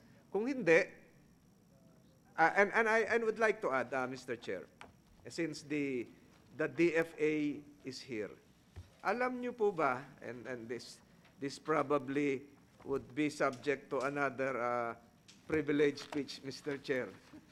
Alam niyo po ba na sa dinami-dami ng ating convention na pinasukan sa buong mundo tungkol sa dagat, there are 60 plus more or less conventions na in place ngayon. Ang Pilipinas po ay nag-approve lamang ng there are 60 international maritime organization conventions. The Philippines only joined 27. Pinakamahaba yung coastline natin. So paano natin mapoprotektahan yung ating mga mangingisda, yung ating mga seafarers, pati yung mga bisita nating barko? We are not a signatory to the International Convention for Safe Containers. Ang daming dumadaan na mga barko dito sa North Harbor. Hindi pala tayo signatory doon na may mga container van. We are not a signatory to the Torremolinos Protocol of 1993 relating to the Torremolinos International Convention for the Safety of Fishing Vessels. 1993 pa ho yan. Ang dami ho nito, kung isa-isahin ko, may iba na yung topic, Mr. Chair. Ang gusto ko lamang pong sabihin, hindi na nga tayo sumali sa mga international conventions. We are not a participant to the 1979 International Convention on Maritime Search and Rescue.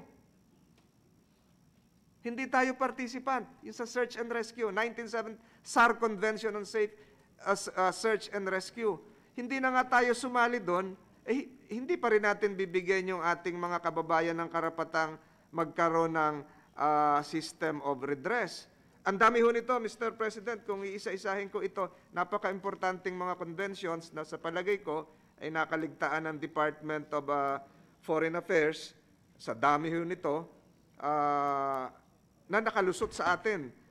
We are not even a participant to the Hong Kong International Convention for the Safe and Environmentally Sound Recycling of Ships.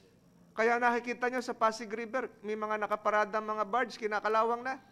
Paano malilinis ni Secretary Simato yung Pasig River? Kinakalawang mismo sa nakapark po doon. Yung iba po, nakita ko, 5 years na nakapark. May nakatira na hong tao. May nakasampay, nandun na ho yun. So, ang dami ho nito. What I'm saying, Mr. President, there might be some issues concerning the exclusive economic zone. But we have the right to invoke the safety of our seafarers and fishing vessels, as well as the right to protect foreign seafarers and fishing vessels. Reciprocal naman po yun. Sa dami na nating pinasok. There might be issues, but let them question. Let them question. They can also invoke that. Kung nabanggit ko kanina, halimbawa, a Chinese fishing vessel, nabangga ng Vietnamese fishing vessel, within that same area, recto bank, o di pumasok kayo sa Regional Trial Court of Palawan. Di ba? There will be a system of recourse, and that is what international conventions, international law is asking us to domesticate, to localize international law for the benefit of seafarers. Yun lang po, Mr. Chair. But I agree with Attorney Ganchon na pag-aralan ng konti yan, and we await their position paper. Attorney Ganchon, can you guide the committee with your insights, more details on your insights? Thank you, Mr. Chair. In Yes, writing na lang, head in writing. yes, and we will submit all of this. We will be Yeah. we place in our position paper. And just to clarify, Mr. Chair, we have in the EEZ. We of course have jurisdiction if the person who failed to render assistance, the master of the ship, is a ship that is registered in the Philippines. Of course, we have jurisdiction. But if it is a foreign vessel that failed to render assistance in the EEZ, there's a problem with the exercise of jurisdiction because under UNCLOS, it is the flag state that has jurisdiction over the master of that ship who failed to render assistance. So that's why we cannot impose the penalties we provide here in our bill on the master of that ship that is registered in a foreign state, Mr. Chair. But all this we will place in our position paper. Thank you so much, Mr. Chair. Kasi we can argue naman na, in the absence of domestic law governing the situation. Ito na nga. That's why ito nang bill ni Senator Tolentino is now providing for the domestic law. So pwede na siguro. I don't know, tignan natin sa international law experts. Sige, who else? Asek, Kalonge, Monte Alegre, Yusek David. Sige. Yes, sir. Asek. Thank you, Mr. Chair. I have a brief statement to make in support of the bill. The Philippines has reaffirmed in various international fora its commitment to the principles of international legal order, especially those pertaining to maritime and ocean-related issues, and has highlighted the importance of rendering assistance to persons in distress at sea. The Department of Foreign Affairs supports Senate Bill number 209 as it promotes compliance by the Philippines with its obligations to international conventions, such as the 1982 UN Convention on the Law of the Sea and the International Maritime International Convention for the Safety of Life at Sea. Notably, as the situation in the waters attest, the Philippine Coast Guard, the Philippine Navy, and the Philippine National Police Maritime Group have been extending all possible assistance to crews and fishermen and women who may have been caught in unfavorable weather conditions resulting from low-pressure weather occurrences in Philippine waters. Thus, the bill would help in the institutionalization and integration of activities and initiatives of concerned government agencies in rendering assistance to persons in distress at sea.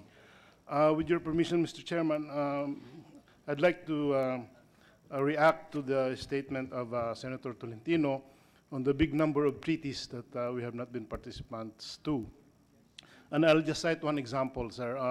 On the Torremolinos Convention, that has been pending for quite some time. That is sprung from an agreement that arose in South Africa. I think it started in South Africa. My information, I just came from London, where we campaigned for the IMO seat that we won. And I think there are commitments there that we cannot fulfill. Because for every convention that we ratify, attached to it are certain commitments. For example, we have an office in UNIO, one of our offices, that states our contributions every year. And if you look at our contributions, they're mostly token, like $5,000, $10,000. So if we take a second look at our commitments, our capabilities in giving our share and having our share inputted into the overall scheme of these treaties, we can. But I think in the past, there have been hesitation because of our limited means, Senator. One of the reasons why we are not participants into these various treaties, some of which I cited, is because we lack the ability to pay the organizational fee. Among others, sir. Some, for example, in the Torremolinos Convention, if I remember correctly. So I would suggest to the DFA family, during budget hearings, you provide this committee, you provide the Senate with copies of pending conventions which we are not participants because we failed to pay the fees. Parang nag-golf yan, hindi ka po nagbayad, hindi ka talaga palalaroin doon.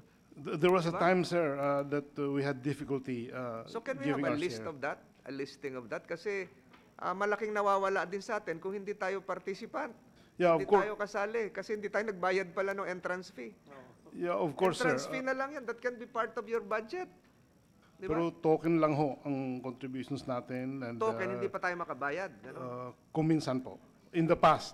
But I think we are able to afford more So can these we have, days. with the permission of the good chair, can we have a listing of that? Yung baka pag hindi tayo makabayad ng 2 consecutive years, tanggal na tayo. Hindi lang ho payment ang problema, Senator. There are also commitments that we have to make. For example, on the quality of vessels, our fishermen are not really of the industrial type. We are the 4th largest vessel constructing country in the world. Number 4 na tayo ngayon. So yung nabota Cebu natin, Bataan. Records will show, pinakamalaki tayo, hindi pa kasama yung Hanjin sa Subic. So, paano na yan kung hindi tayo kasali? Pinakamarami tayong distributor pinakamalaki tayong distributor ng mga seamen. Taon-taon, halos lahat ng barko sa buong mundo may Pilipino. Yeah, And yet, kung hindi tayo kasali, baka maapektuhan that's yun. acknowledged. That's why we always win a seat in the IMO, Senator. But we submit that we have failings in that regard. Yes, sir. Yes, sir. Don't worry. We will submit. Dalawa na lang lists with particulars na lang. For example, all the conventions we are not, Philippines is not a member to, and then reasons why we did not join. Yan. Kung alam ninyo, like fee and other conditions. Ganun, to guide the committee. And commitments. Yeah, commitments. We have to attach to those. The commitments that you think we cannot comply with. That's right. Sige, Yusek Manalo. Thank you, Chair. Yes, I was going to, I support your point. We will list down maybe those major conventions. Of course, as Colong said, it's not necessarily only yung contribution. Because I know I attended some conferences in Torremolinos. There were some real problems, not only for the Philippines, even our local industry had some problems. But ang point dyan is what we can do, we'll maybe list down some of yung mga major issues, maybe why we cannot sign. Then we can have a further discussion in the future. Thank you very much. Thank you. Continue, sir. Okay na? Done? Asek, you're done? With your statement? Tapos na po. After na, sige. Okay. Asek Monte Alegre? Okay na. Yusek David? Sir, perhaps this is also related as far as our armed forces is concerned and its relations with the other Navy. It is imposed upon the selves of our Navy to help distressed lives and properties at sea. And we have signed a code of unplanned encounter at sea between our Navy. This is about the situation of 2 navies at sea. But we support the bill, sir. And our experience with the Navy is that we have a bilateral agreements with other nations, such as Malaysia and Indonesia, and we help part of the stipulations that we help civilian or maritime vessels at sea. Thank you, sir. Okay. So okay yun. Kusa na natin. Ayap, kusa. Pero of course, it cannot be present. Among Navy, sir, Navy, sir, it is a, yung nga, sir, kusa, it is a... Inculcated. Inculcated among the personnel. It is their obligations Yes, of our military personnel. Okay, so Coast Guard, Captain Santos. Yes, sir. Good morning, sir. I am Captain Fedelin Santos for the Philippine Coast Guard. As well, for the Philippine Coast Guard, sir, we do agree with the bill. However, we just also want to say that we have to take into consideration, as already mentioned earlier, that there are also related agreements and treaties and conventions that are existing that the Philippines has yet to accede or sign into. So these are important instruments that can be or are related to the present bill, sir.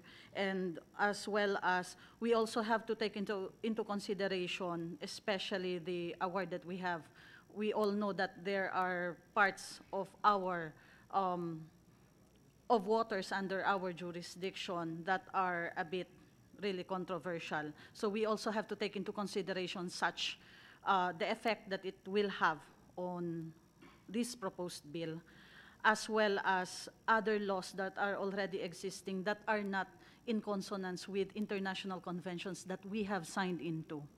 I believe, sir, this can be a way wherein we will consolidate and hopefully, sir, harmonize this so that we will be much more compliant with our obligations in the international realm, sir. That would be all for the Philippine Coast Guard. And as well, also, sir, we do, all the Coast Guard personnel are trained to actually lend a hand, especially at sea, once we see anybody who are in need. That will be all, Your Honors. Thank you. Ma'am, can you also help us? Did I hear you correctly that you are aware of laws, existing laws, which in your opinion need to be changed now or amended to conform with international agreements and treaties we have entered into? Yun ba yun? Yes, Adi, can you, yes, sir. so can you give us a written communication, identify those laws or provisions or sections, etc., and then why the need to change them to comply with what? Para mag-guide po tayo. Yes, Mr. Chair. Sige. We May already time, have- we may will time be- naman tayo. We have time for that. Okay. Okay. Thank you very much. Yes, sir. Asek Galonge.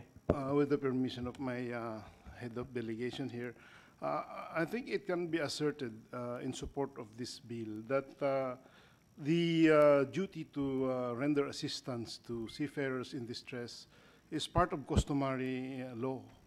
And in fact, it's very rare to see a seafarer not assist someone in distress. It is like, Senator. Even pirates. Even pirates, they assist. It's like, it's like navigating in the desert. There's a rule among, for example, the Bedouins, that if they see somebody in distress, they have to assist him by giving him water, because it can happen to anyone. You don't know. So law is necessary to enforce the penalties that you cited, Senator, but the instinct to save a human life in the waters is built in to all mariners, military or civilian. That's why it's provided for under the law. If the master of the ship will not be able to assist, he should enter that into his logbook, the reasons why he cannot assist. And then report the situation to authorities so that they can assist. Yun yata, and that's in the bill. And to the port that he is destined. There are at least 5 provisions of the UNCLOS in this regard. Article 39, 94, 194, 242, 262, among others. Thank you for that, Asek. Attorney Calag of Marina. Good morning, Your Honors. As far as the Maritime Industry Authority is concerned, we likewise support the bill as this will give effect to have a national law on the part of the law of the Sea Convention, particularly on this provision cited in Section 3. And also, as far as the Marina is concerned, we are effectively implementing, in accordance with our mandate, the provision on ensuring the seaworthiness of ships registered in the Philippines, and likewise those which are operating overseas which are registered in the Philippines. That's our mandate under RA 9295. Likewise, on the purpose of registration, and although this function is already part of the generally provided in the law of the Sea Convention, likewise reiterated in the SOLAS Convention, and this is our, as far as Marina, we are doing this to ensure the seaworthiness.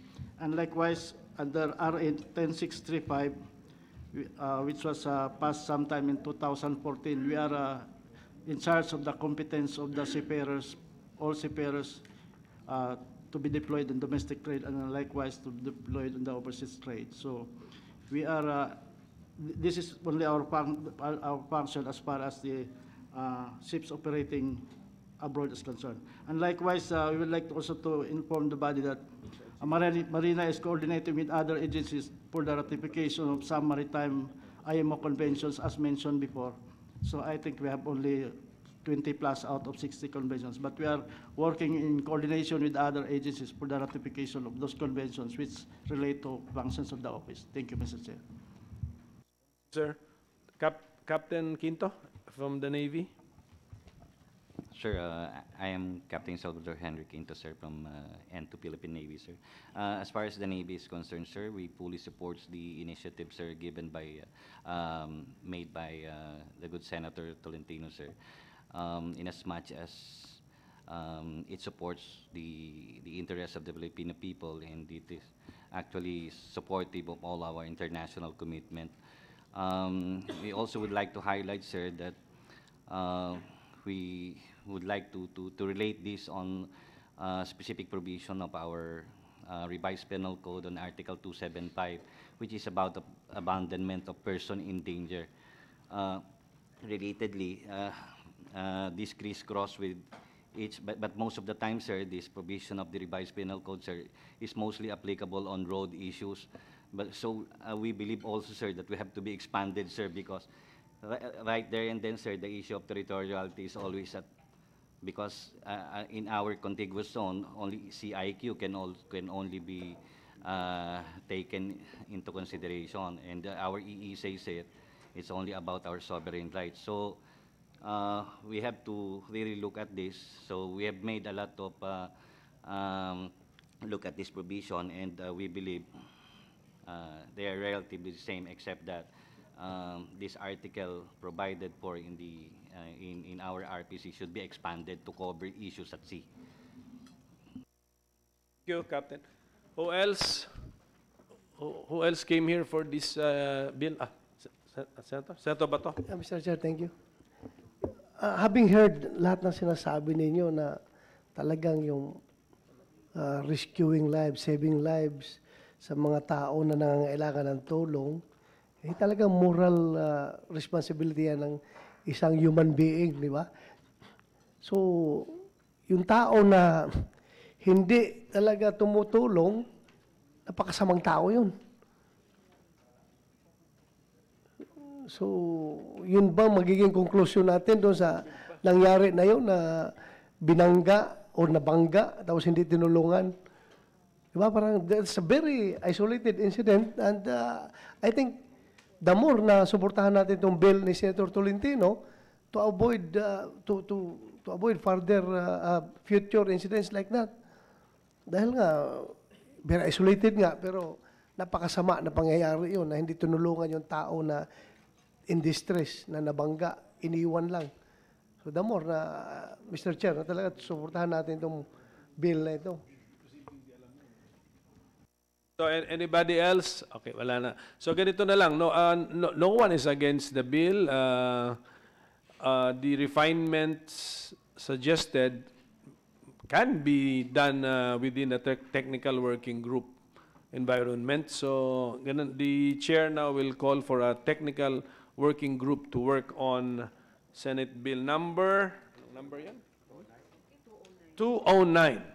And the committee secretary will invite our resource persons or your representatives to help us refine the bill and capture the international law rules that we want to be captured and then so that they will surely be part of our domestic legal system. That is the intention of the bill. Tama ba? Tama, according to Senator Tolentino. Okay? So we will now leave the subject matter. Working lunch na lang po tayo, but we'll try our best to end by 12:30 at the latest. So can we now discuss Senate Bill number 376 of Senator De Lima?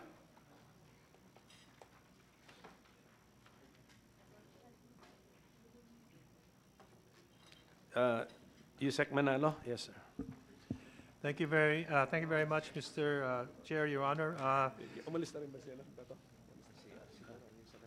On the Senate bill now under consideration, well, first, as we believe the intent of the bill is to motivate, promote policies consistent with the arbitral award, as well as raise awareness of the award and its significance to Philippine sovereignty, sovereign rights in the West Philippine Sea, we certainly fully support the bill.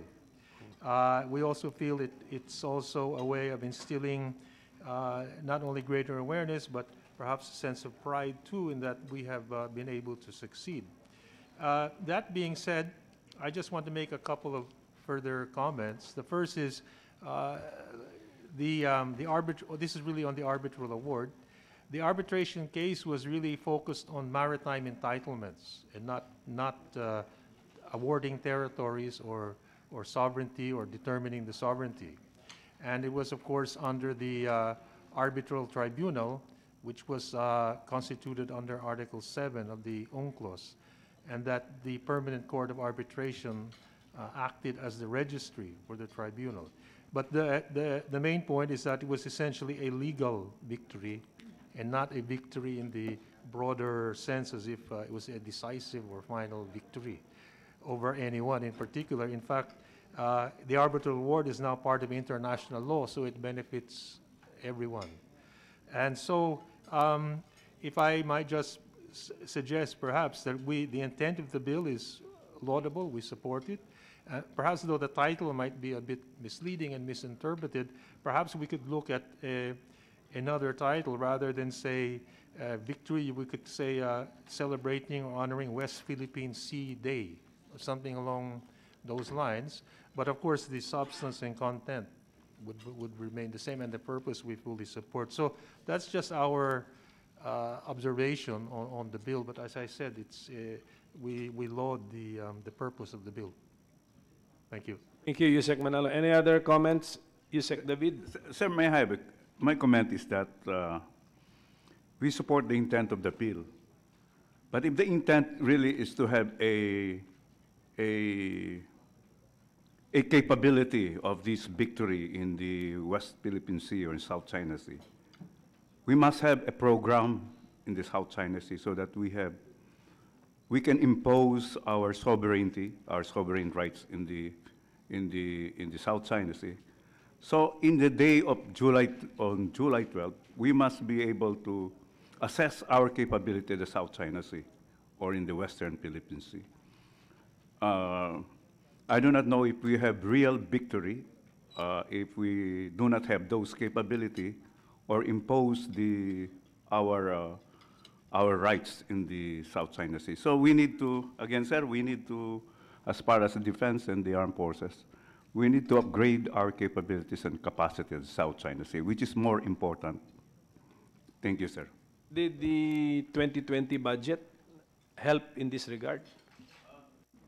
Certainly, sir, but we cannot have those impositions or the, we don't have those capabilities to, full capabilities to impose our will in the EZ, sir. Not But it really will now. help.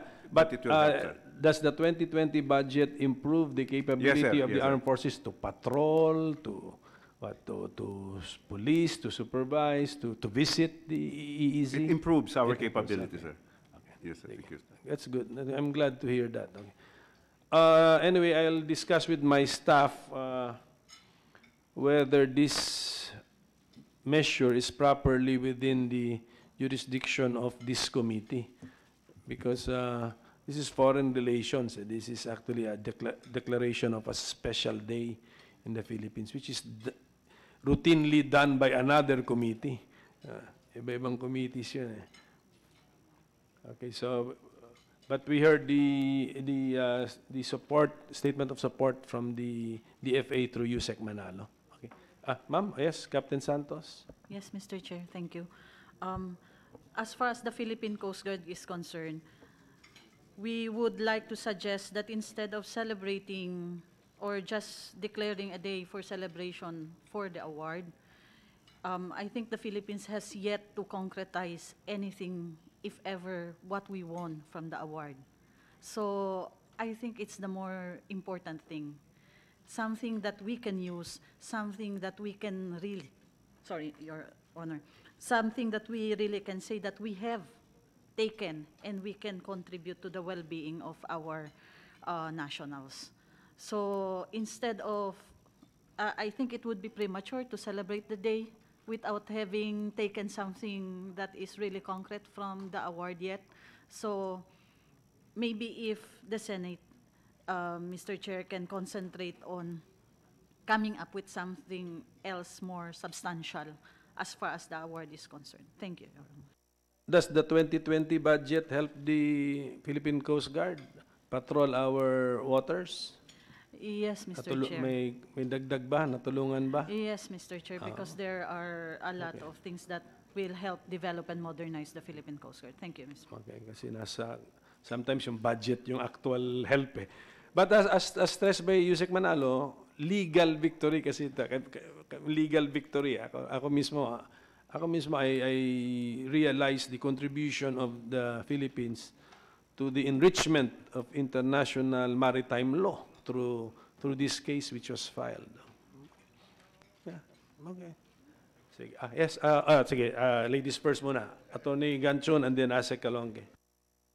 Thank you so much, Mr. Chair. Your Honor, on the part of the Department of Justice, we find nothing legally objectionable to the passage of this bill because anyway, it is within the plenary power of Congress under the Constitution, including the Senate, to declare certain days as holidays. And also this arbitral award under UNCLOS is final and binding and it forms part of international law. In fact, we can also say that the concepts of the EEC and continental shelf discussed in the arbitral award also form part of the national legal system because these concepts are already considered as part of customary international law and under the Constitution, generally accepted principles of international law form part of the law of the land. So it's also part of the law of the land. Now, we just would like to point out, and this is mentioned by Yusek Manalo, there are some inaccuracies in the title of the bill actually, Mr. Chair. For example, it says to commemorate the historic decision of the Permanent Court of Arbitration. It's not actually the decision of the PCA, it's a decision of the arbitral tribunal constituted under UNCLOS. So the PCA just provided for the registry, the acceptance of pleadings, provided for admin services, but it's actually the arbitral tribunal under UNCLOS who issued the award. And it says a decision in favor of Philippine sovereignty. Decision in favor of Philippine sovereignty over the West Philippine Sea. As mentioned by Yusek Manalo, the award talks only about sovereign rights. It didn't discuss sovereignty. So there are two inaccuracies in the title of the bill. But there's nothing legally objectionable to the passage of the bill. Anyway, we defer to the wisdom of the Senate on the passage of this bill. Thank you so much, Mr. Chair. Asek Kalonge. Thank you, Mr. Chair. It appears to us, Mr. Chairman, that the intention of the bill is really to enhance or raise the maritime domain awareness and consciousness of our people, and thereby appreciate the country's patrimonial heritage. Hence, we believe that it would be more appropriate to make the commemoration more of a domestic affair rather than an international relations related one. Hence, Section 3 of the draft bill indicates that either or all of the following agencies should be directly involved. These are the ILG, DENR, National Historical Commission, the Philippine Coast Guard, and perhaps the Philippine Navy should be suitable agencies to plan and implement activities in observance of the day. And I submit to the previous statements regarding the inaccuracy of the title. And if we could change the word victory to something else. Kasi hindi naman ho decisive. In fact, as of today, we haven't even recovered features that we have lost. So legal victory, according to Yusek Manalo, is it? But it's not a decisive victory in the sense na nanalo tayo and then na-recover natin yung mga nawala sa atin. Thank you. I think alam naman natin when we filed the case, it was not to recover din naman. But anyway, so thank you for all of those inputs. So we will defer action on this measure, but still, welcome submission of position papers or any other communication regarding this bill. Okay, so let's move to the last item in our agenda, which is the resolution to consent, no? To consent to the conferment of an award to His Excellency Raul S. Hernandez, Ambassador Extraordinary and Plenipotentiary, when he was assigned to the Republic of Korea. So, after your lunch, kaya mo na. After your lunch, wag magmadali, Yusek, okay? After your lunch, kaya. Yes, Yusek Manalo, this is required by the Constitution. So, this means that it must be a concurrent resolution. Both the House and the Senate must give its consent. Kasi ang sabi ng Constitution, Congress eh. Who can help us here?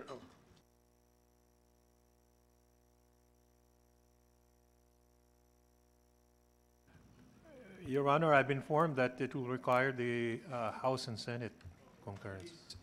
Is it moving in the House?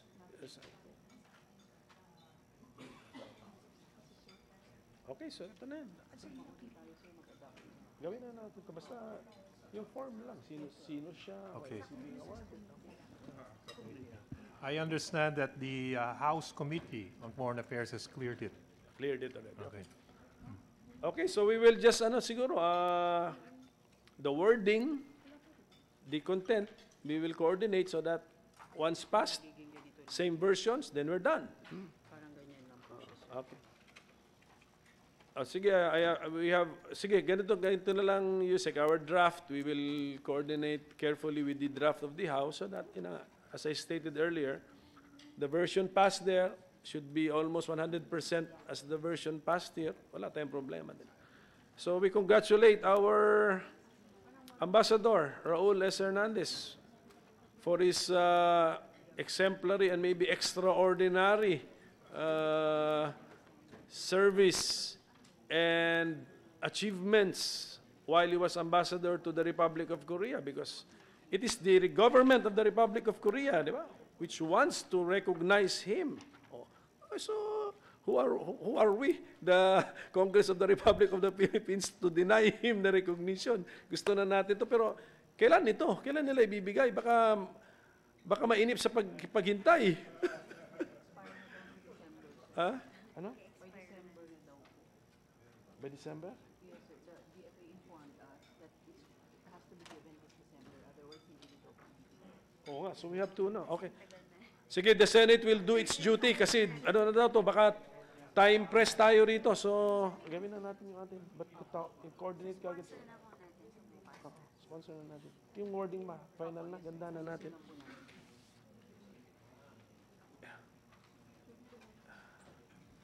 Your Honor, yeah, according to our information from the Korean Embassy here in Manila, Korean government would like to have the authority to do it by the end of the year. But of course, we'll consult with them still. Pero that's the last information we got from them. We'll do it. Ito, papabilis na namin. Siyempre, we put ourselves in the position of the ambassador. We want the recognition. So, okay, the Senate committee, the staff will work closely with the DFA so that the wording will be perfect. And then I will sponsor it immediately. And then we will have to coordinate with the House to try to pass it as is, or para then it's done. Okay, then it's done. Thank you. O i-adapt nila or whatever. Sige. Okay, so is that everything? Wala na? Any other matter? Yes, sir. Asek Elonge. Sir, I wish Senator Tolentino is still here. Because binawi nyo, sir, yung nagiinom kami, gano'n, pag may visit. As a 35-year veteran of the department, I would like to put an exception. Kasi on the record ho ito, no? Natitape ho ito. And, pero gawin natin, on the record na, yung sinabi ni Senator Tolentino, joke. Yung sinabi ko na panggatong, joke din. Okay. Wala na, sir, kung joke yun. Kasi, sinabi niya, yung mga agreements daw, pag may joke po yun. No, before those agreements are reached, sir, malaki ang staff work. Malaki ang Yeah. staff work ko. Complete staff work, Oo. process, timetable, Oo. periodic meetings, Hindi ho basta-basta yun. exchange of visits, yan lahat yan. I'd like to correct the Apa, record, apa. sir. Thank you. So let the records reflect that whatever was stated about our DFA professionals drinking or being intoxicated are all jokes. Okay. Wala yon, wala yon. Jokes na to lighten lang yun, to lighten the mood. Okay. So we are now at the end of our very productive hearing. So salamat po sa inyong lahat for coming on time, and thank you for your active participation and for your insights. Okay. Okay, ano yan? Yes, we invite you for the TWG on the bill, on the Good Samaritan at Sea bill. Okay? Please contact our committee secretary, Sue Candao, for those who want to help us perfect the law. Okay, so maraming salamat po. Our hearing is hereby adjourned.